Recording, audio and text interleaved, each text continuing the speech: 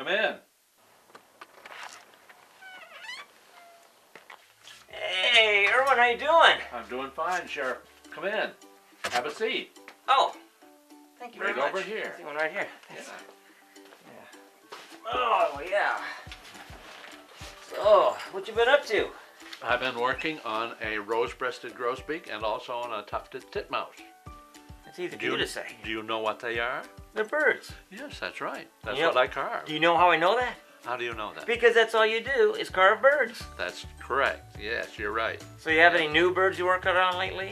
I've been working on a bluebird, and eventually he'll be put on a baste. He's sitting right over there. You can see. I see him. I see it's not on his perch. No, but it will be eventually. That's really nice. I can imagine what it's going to look like on that perch. Thank you. That's going to look good, I hope. How long have you been carving birds? I've been carving birds for 25 years. 25 years. That's a long time. That's right. And you do a good job at it. You're a talented man. Oh, thank you much. So how do you get an idea to do a bird? You just think of a bird and you start doing the bird, carving? No. There's a lot of things that you have to do first. I have to look it up in a book and do some research on it, its size and all of that.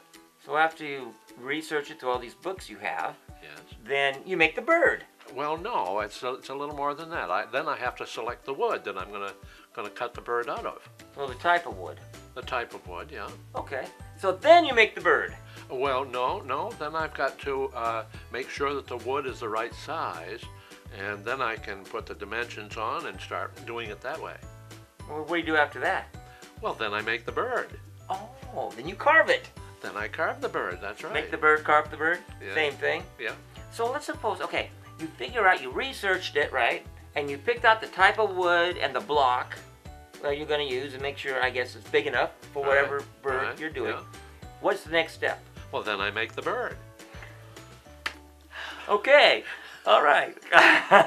But when you make the bird, what do you, I don't know, you draw on the block. I draw on the block, yes. I guess that. I have to take my pattern and put the pattern on the wood. Then I have to cut it out on the bandsaw. So you have patterns. Oh, yes. Now, where do you get your patterns? I make them. I make them myself. And do you make the patterns from the research from the books? Yes. Then I have to go to the saw and cut out the basic shape of the bird. To maintain the profile of a bird, I have to take the block that I've cut out and I draw a line at the center of the block, both top and bottom. And then as I'm carving that block, I never take that line that I've drawn off. That maintains the profile of the bird. Oh, I see. Then I keep shaping until I'm satisfied with how it's coming out. And I use a unit called a fordham. The fordham is basically a motorized unit that has a flexible shaft, and I can put burrs in the end of the shaft, and I can shape that way. I have a lot of different burrs. It has a foot pedal that controls the speed, and I can make it go faster or slower, depending on the amount of power that I need to do the carving in a certain area on the bird. And are you looking at pictures all the while you're doing this? Or Pretty much, but I'm being careful because the burrs could hurt my hand. Oh, I see. So I wear a leather glove on my left hand and do the work with my right hand. What do you do after you got it all shaped? Well, after I've got it all shaped and I'm happy with what I've got shaped, then I will start doing detailing on it. And I do it by taking and doing pencil marks on it to indicate where the wing feathers and the tail feathers and the eyes and the beak and everything like that are going to be. Then I put a sanding unit in the end of my fordham unit. Okay. And then I sand the bird and smooth it to the point where I want it. Then I take a burning tool and I start putting the fine feathers in for the bird. Oh, you burn in the feathers. Right. I've penciled them in so that I know where they're going to go. I see. Then I use the burner to show them the way they should look. Now, after you're all done doing that, is that when you paint it? Not quite yet. I want to make sure that the feet are going to sit on a mount that I have thought about, and I get the feet lined up. I can either make my own feet, or I can buy them. You can buy cast feet for small birds. Yes, that's right. You've got to get the legs in the right spot so that the bird is looking as though it's being held up properly on its body. So when you paint it, the legs can be in or cannot be in? Either way, either way. But probably there'll be a leg hole already in the body of the bird so that it can go in there and be cemented in. So, and then you paint it, and you have various paints. Yes. What about brushes? You use different types of brushes? Oh, I use all kinds of different brushes. Really? Little ones and big ones and so on and so forth. I use acrylic paints, which are a water-based paint. They dry quite quickly. And also, if I got two colors that I want to put together, but I want them to be kind of blended in together, if I make sure that I put those two paints and keep them wet at that point, then I can blend that budding area together.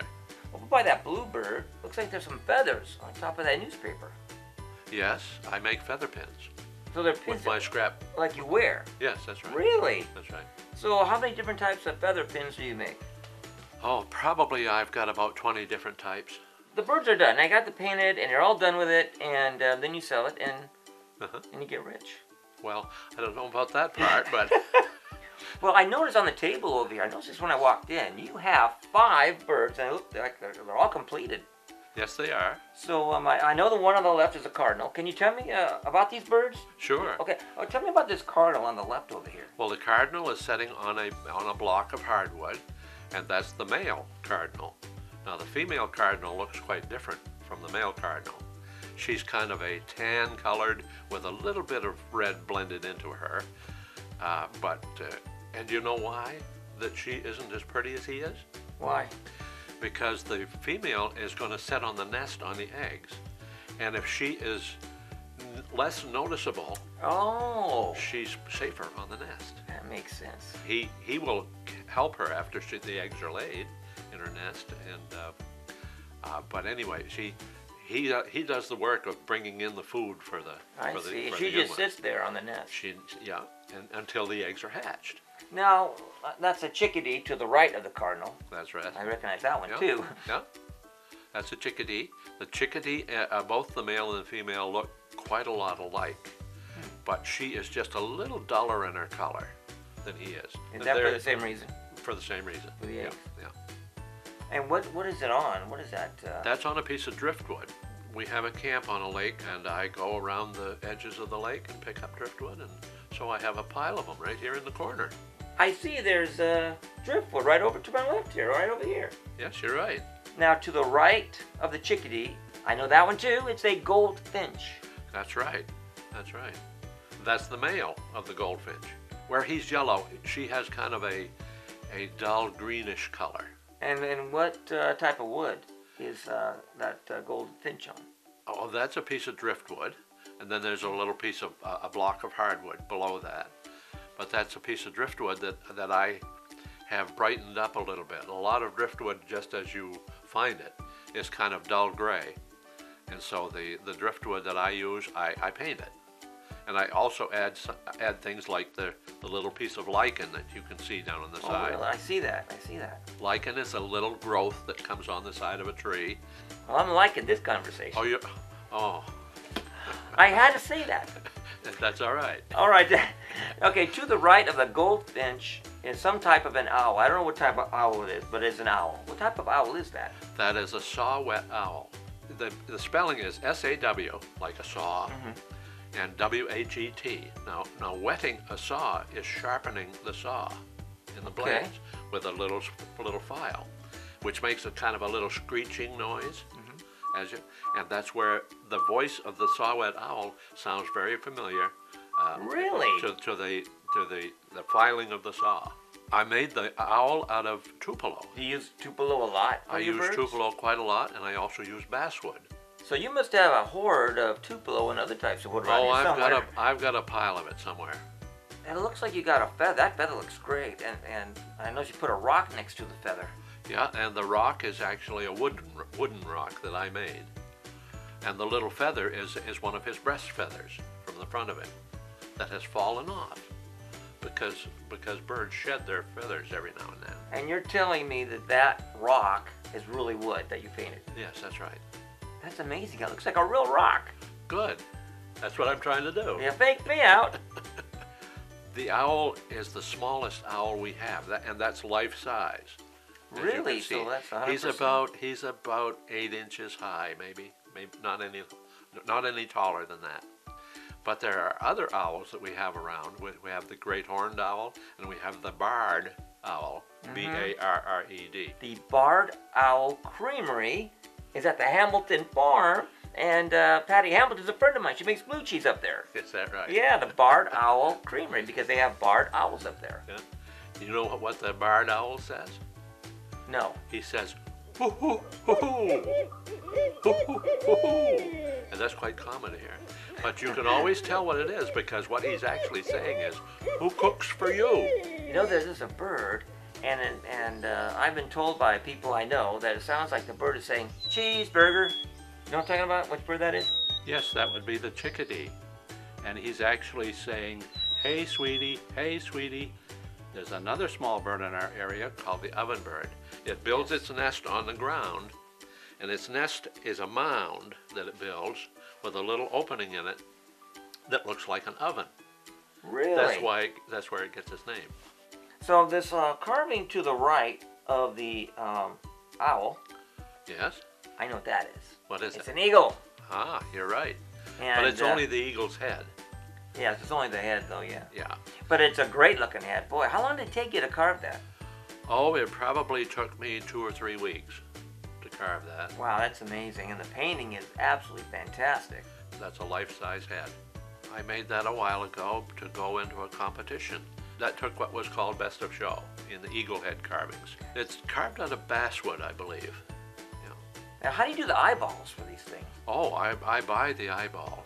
Okay, I was gonna say, man, you're doing a good job with the eyeballs there. You can buy eyes for you.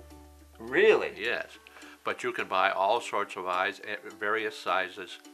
Now, most small birds, for instance, have brown eyes with a little black center to them, and but of course you can see on the eagle that it has a different color behind there. It's not brown. Well, that's a beautiful piece. Thank all you. These birds are just gorgeous. I've written 6 books. 6 books. Yes. All on birds. Right. And how to carve them? That's correct. I put kits together. And what's in your kit? In the kit is a copy of my book, and then it's a cutout of the bird, and then it has the feet and the eyes in there, so you can complete the bird. One of these days, I have to get a kit from you, and I'll try it. Well, and then I'll have some weird-looking thing, and yeah, look at how to turn out. You'll be like, oh my goodness. Well, I'll let you get back to your tufted, mousy thing over there. All right, the tufted titmouse. Yes, the bird. All right. I'll let you get back to your bird. All right. All right, buddy. Thank you. Thank you. You're welcome. All right. You take care. I'll let you go that way, and I'll go this way. All right. All right. Thanks, buddy.